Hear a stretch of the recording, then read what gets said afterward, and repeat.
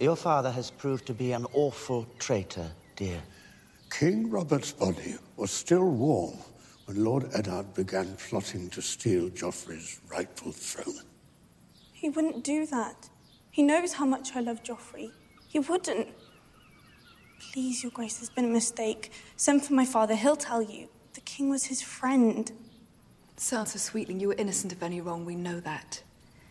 Yet you are the daughter of a traitor. How can I allow you to marry my son? A child born of a traitor's seed is no fit consort for our king. She is a sweet thing now, Your Grace. But in 10 years, who knows what treason she may hatch. No, I'm not. I'll be a good wife to him. You'll see. I'll be a queen just like you, I promise. I won't hatch anything. The girl is innocent, Your Grace. She should be given a chance to prove her loyalty.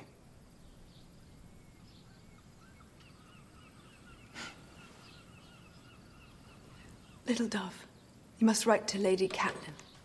And your brother, the eldest, what's his name? Rob. Word of your father's arrest will reach him soon, no doubt. Best it comes from you. If you would help your father, urge your brother to keep the king's peace. Tell him to come to King's Landing and swear his fealty to Joffrey.